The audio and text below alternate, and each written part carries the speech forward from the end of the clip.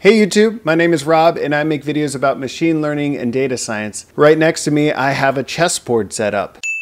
The reason why I have that is because today we are going to be training our very own object detection model to detect the different pieces on a chessboard. Now in this video, you're going to learn a ton of stuff. We're going to show you YOLO-v5 and YOLO-v7, how to set up data for training a custom object detector. We're actually going to train the model and evaluate how it's performing as it trains. We're going to get into the details of the evaluation metrics for object detection and why that's so important. And then we're going to show you how well our object detection performs on this chessboard. Okay, let's get into it. So what even is YOLO? We're not talking about you only live once here. We're talking about YOLO, the algorithm. Basically, there was a paper written in 2015 which blew out of the water every other object detection algorithm at the time. And since then, there have been a bunch of different implementations, version 1 all the way now to version 7. It's important to note that while there are different versions of YOLO, the implementations may be made by different open source contributors. These plots show on the same data set how well they perform and also the speed in which they're able to predict. Most implementations are in PyTorch, but you can also find TensorFlow versions. I actually have already done a lot of the setup for YOLO-v5 and YOLO-v7. I made sure that I clone each of the repos. I have a YOLO-v5 directory and I have a YOLO-v7 directory. Also, I am running Linux on my computer. This should still work on different platforms, but it's important if you want to run on a GPU that you have CUDA installed.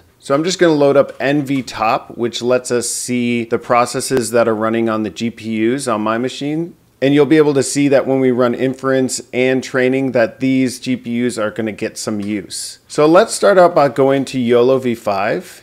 Each of these models has different weights that you can choose from. This is where I've downloaded some weights in my YOLO-v5 directory. So you can see YOLO-v5S is the smallest version. It's only 15 megabytes. X6 is 270 megabytes. The size of the model is going to make inference time slower, but it is going to be generally a more accurate model. Now, the other thing I've done already is I've created Conda environments. So if I Conda activate YOLO-v5. This is now my Conda environment where I've installed everything in the requirements.txt file. So I just did pip install -r for this requirements.txt, and that installed everything that YOLO-v5 needed to run. So now that I have that Conda environment activated, I'm going to use Python detect. Let's give it the YOLO-v5 X6. These are the largest weights for YOLO-v5. I do have a few different cameras here, so this command will tell me what my device numbers are for my different webcams. Okay, I had to turn off my camera in the corner there to get this working, but now you can see on this device that I am running YOLO-v5 X6, and you can see it's not perfect, but it does detect things like it's detecting the chair. It thinks this microphone is a cell phone. It can't detect the chess pieces. That's because that's not pre-trained classes that it's trying to look for. It sees the plots, and I'm actually really impressed by the books that it can tell up here on my bookshelf. And of course the potted plant, oh, wrong side. You can also see the confidence boxes here that are in the corner from this run. If we had set the threshold a little bit higher, some of these false positives would not come up. So I'm going to run it again with a confidence threshold of 0.9. All right, now you can see it's only showing the objects that it's confident in. I also want to show you that it's trained on these 80 classes, which include things like cups and even bananas. And if we want to see these results, we actually now can look in a runs directory that was created. And it actually has two folders, one for training and one for detections. We want to see our detection. And if I show all of these, I've actually run a bunch of experiments, but it creates a new folder for each experiment. The last one that we just ran was 132. And if I do xdg open, I'll open this in Linux. And you can see that there's an MP4 file here. This MP4 file has the video of what I recorded before. All right, now let's go into the YOLO-v7 repo. I'm going to conda deactivate my YOLO v5 conda environment and conda activate my YOLO v7. So actually, I think that most of the format of this repo is very similar to YOLO v5, so I think I could just run this again. Okay, so here I'm recording the output of YOLO v7. It looks like the output video is a little bit more stuttery. I'm not sure if that's because it's actually running at a higher frame rate, but you can see that the predictions are pretty good, that it's detecting me as a person, the plant and the books, just like YOLO v5. And here's a banana just to check. Here's a cup, kind of brown banana. Pretty good. Again, if I go into runs and detect, and we look at this last experiment for YOLO v7. This is the video from YOLO v7. And here's the video from YOLO v5. So my takeaway from this so far is that it looks like it might be something with the implementation of YOLO v7, but it's having some issues with the webcam frame rate. Now, I'm not sure if that's true when you run it on a video file, because it would be running on every single frame in the video. But because of that, I'm actually going to train our model using YOLO v5 for this experiment. One thing I've learned is that the implementation looks really similar between YOLO v5 and YOLO v7. So everything we learn here should be fairly similar to how we would run it on either or. Let's get to that chessboard. Now, when you're running the default YOLO model weight, it's only going to detect 80 classes. If we go into this data directory and look up the Coco YAML file, it actually will show us all of these different classes that we could predict. So these are all the names of the classes. And if you say wanted to run a prediction only on people or only on bicycles, you would give it the associated index number in this list. So 0 would be a person predicting only, 1 would be a bicycle. We want to train our model to work on custom data on our chessboard back there. And normally what that would mean is you'd have to gather and label your own data set. But lucky for us, there already exists a data set that we can use just as an example to see how well our chessboard model will run. And I'm downloading this from a website called RoboFlow. They have a handful of data sets, and this one is a data set with chessboard and all of the pieces labeled. So you see we can download in different data formats where it already has it set up for us. And I've done just that. Just to show you, clicked on YOLO v5 PyTorch, and you can download a zip version to your computer. For YOLO v7, you would just pick this. So I've downloaded and unzipped that into my YOLO v5 directory in the folder named chess. And you could see in this folder, there is a training folder, a validation folder, and a test folder. There's also this data YAML file, which will be important for what we're doing. So let's first look at the data YAML. This has the location of our training images, our validation images, and it also has the number of classes as NC and the names of the classes that we want. So we have 13 different classes for each of the pieces on the chessboard. Now, if we look in the training directory, there's actually 2 different folders. So I'm going to open this here so we can see it. In the images folder, we actually have all the different images from this data set. It looks like a chessboard from the same angle. And then in the labels folder, we have files that have the similar naming convention as the images. These files contain the bounding boxes of each of the pieces in the image that we saw before. So the first value is the class that we remember we had set up in the data YAML file. And then these are the positions on the image where they occur. Now, if you wanted to label your own data set, you can do that. There are some software out there that will let you select the different objects that you want to label. It does take time. So it's nice that we have a pre-existing data set and we don't have to go through that process in this tutorial. So in order to train this model, we're going to run a Python train file, And let's just run help to see what our options are when we're training this data set. So the main things we want to look at here are the weights parameter, where we'll pass in the pre-trained weights for the YOLO model where we will start our training from. That allows us to leverage transfer learning. All the stuff that the model has learned when trained on those 80 classes can be adapted into learning our new classes. It's usually best to start with pre-trained weights. The next big thing is this data, and that's going to be linked to where our Dataset YAML file is that contains all the classes, the number of classes, and then the directories of our train and our validation set. We can change our batch size to make sure that it fits into the memory of our GPUs, and we can also set the number of epochs that we want the model to train for.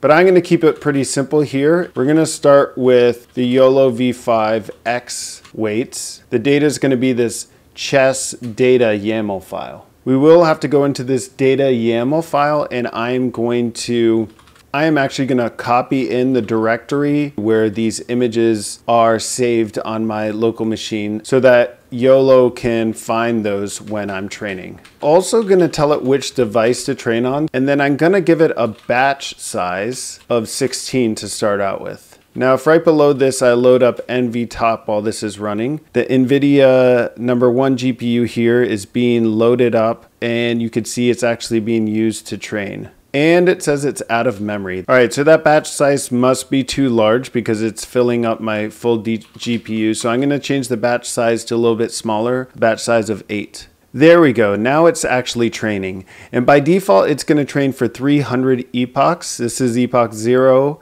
of the 300. And we can see the progress as it's going on and some metrics. You'll see P is for precision and recall, and map is our main score that is used for accuracy of object detection. While that model's training, I'm going to briefly try to explain how this map metric works. It really gets at the heart of object detection and some of the things you might want to consider when you're determining what makes a good object detection model for you. So in any case where we're trying to predict objects in an image, we can have any of these 4 cases. A true positive is you correctly identify the correct object. A false positive is you've incorrectly detected that object, so maybe detecting a queen when it's actually a pawn. A false negative means that the model missed detecting an object that was in the image. Then we also need to understand intersection over union. So this has to do with how well do our prediction boxes actually line up with the ground truth boxes. The calculation is pretty simple. So if you have the ground truth bounding box and you have our predicted bounding box, which is in red, the intersection over union is calculated as the area of the overlap divided by the combined area of both boxes. And you can see that for a perfect prediction, this would be 1. And if these boxes did not overlap very much at all, this number could be very small. So now we can see how this can be a little bit complicated when we have both IOU that we need to consider and the precision and recall of our model. So depending on which IOU threshold we pick, our precision and recall will be different. And we need to determine a threshold that we think is good enough to consider a prediction as a true positive or as a false positive. Now there's also another threshold we need to consider. There's a confidence that's associated with each prediction. So to calculate the average precision part of this metric, we actually vary the thresholds in which those predictions are evaluated, and then we calculate the true positives, false positives, and create an average precision across all of the classes in that data set. This can seem very confusing, but it is important. The main thing you need to consider is when a model has high recall but low precision, the model classifies most of the positive samples correctly, but it has many false positives. And when it has high precision but low recall, then the model is accurate when it classifies a sample as positive, but it may classify only some of the positive examples and miss out on some. So then MAP is calculated as the weighted mean of precisions at each different thresholds. Now the other thing is you can run TensorBoard on this. So we're within the experiment folder that we're currently running, and I'm running TensorBoard just by typing in TensorBoard with the log directory being that current directory. And we can see now if we load up a browser window to port 6006, we can actually see these metrics as it's training. So we want the map to be increasing to show that it's actually improving. You might have some epochs where things get slightly worse and then improve. So you want to let it train for long enough where you can see this map increasing and the losses continuing to decrease. I find this really helpful, especially if you're comparing runs versus each other. To see which one was better, TensorBoard can be very helpful. There's also integration with weights and biases, which is a similar logging platform like this that's held in the cloud. I've stopped the training now because it looks like most of these metrics have leveled off here and the model really isn't improving that much the more we train. This always will be the case, especially if you have a learning rate that decays over time, where the model will just kind of reach an optimum and you could train for years and it's not going to get any better. So let's take this model that we've trained now and run some detection. So we can run it the same way we did before by doing Python detect. And now we're actually going to provide it weights that are in this runs directory. So runs, our experiment number is 13. And then remember we have this weights directory and we're going to pull the best weights from that. And we're going to give it the source of 5, which is this camera over here. There we go. We could see that it's not perfect, but it is detecting our pieces. So we have, if I hold up to the camera, it does know this is a black rook. Now I want to go back to the data set we trained on so we can get an idea of maybe why the model isn't as impressive as we would hope. Now if we see here in our training examples, we have a standard angle where the chessboard is set up. If I try to set up our chessboard in a similar angle to what we see here, is a little bit more accurate. Not perfect, but a little bit more accurate. Now let's try to clear it out so we have a little bit less pieces here. Okay, so I've set up the board here now in a famous endgame. If you know what game this setup is from, let me know in the comments below. We could see here it's still not perfect. It's calling this bishop a rook. The pawns it seems to be doing better with, and because this pawn is obscured, we can't see it as well. That it's doing a good job of actually detecting each piece. If I hold up a piece, you can see that it's getting this black knight correctly. So that brings us on to maybe some ways we would want to improve this model. The data set that we did train on, as I mentioned, is a very controlled environment. We have the same angle, the same lighting, and the same pieces and boards. The more we can augment this by having different angles and having different board types, the model will be able to generalize better. And this is pretty much true for all of machine learning. The model is not going to generalize well unless it's given a diverse set of training examples.